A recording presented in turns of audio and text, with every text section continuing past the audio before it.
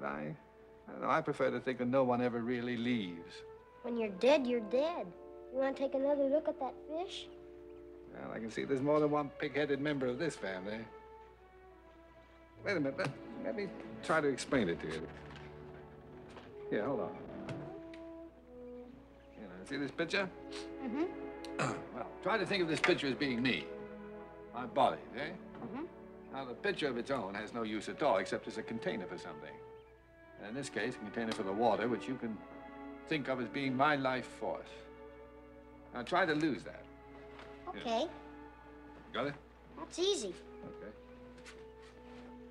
Okay. There. Now? Mm-hmm.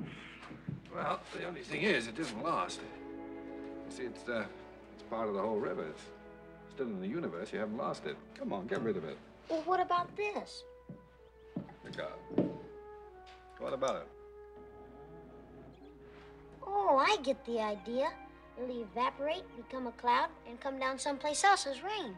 That's pretty clever of you. I guess when you come right down to it, you can't lose anything. That's right. Probably not even life itself. It's just that everything is constantly changing.